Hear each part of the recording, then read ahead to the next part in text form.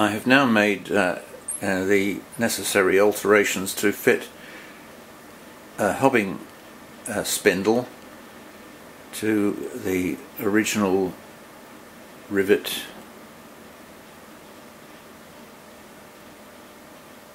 milling attachment. I've made reasonably few alterations. The entire assembly of the stepper motor, the belt drive and the wheel can be taken off and only held in place by 2 screws at the back here, so it doesn't affect anything else and can go back to how it was originally. I'll just move around so you can get a clear idea of what I've done. I've got a 15 tooth wheel here and a 60 tooth wheel here, which gives me 4:1 ratio between the stepper motor and the spindle. And on the end of the lathe, on the spindle of the lathe, I've got a direct mounted 200 counts per revolution of a encoder, which is mounted just to a bar, and the 2 fittings that I had on the, or 2 holes that I had on the top, which previously held my indexing attachment. So I can easily take this off. This is just a plug held on with 1 screw on the other side, and that controls and sends signals rather to the electronics, which are in this box.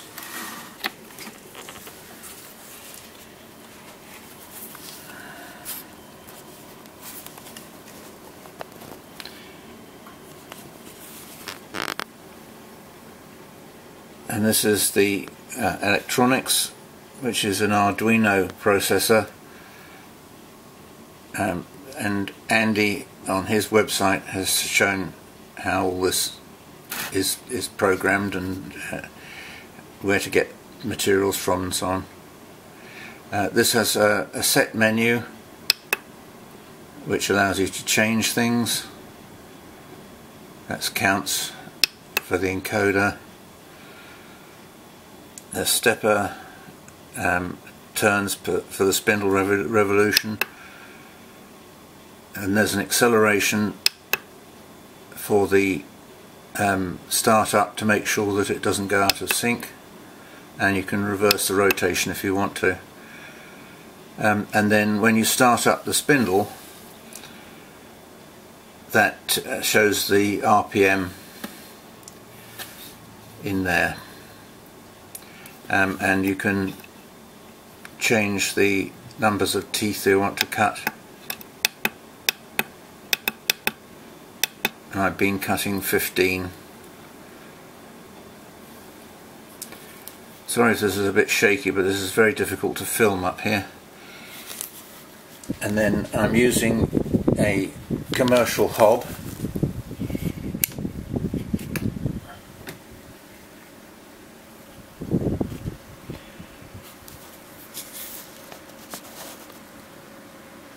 This is a commercial hob that I've bought some time ago, and this is doing 14 dp at 14.5 pressure angle. That's what it's cutting, and that's the same as are on the Drummond lathe gear wheels. That's what I bought this for originally, and in the end I bought separate cutters and did them one at a time. And I'm just cutting a piece of Delrin at the moment as an example. And this is going back to the stepper motor. So it's quite a simple setup, and not too much in the way of making things to get it to work. But you do have to have something fairly substantial to be able to take the pressure because there's quite a bit of stick out and overhang here.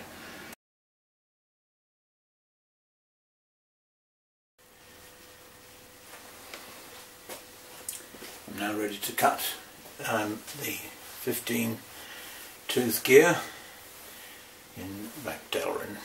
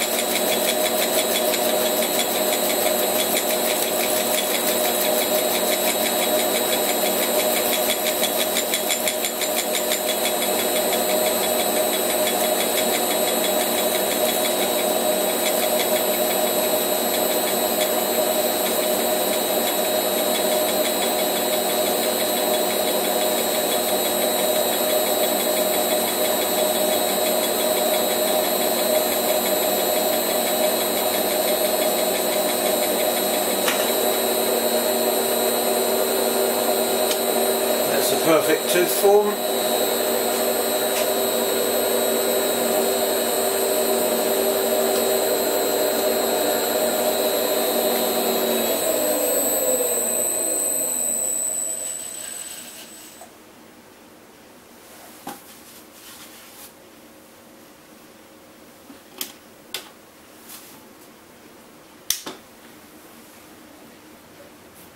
Yep, that's good, that's perfect.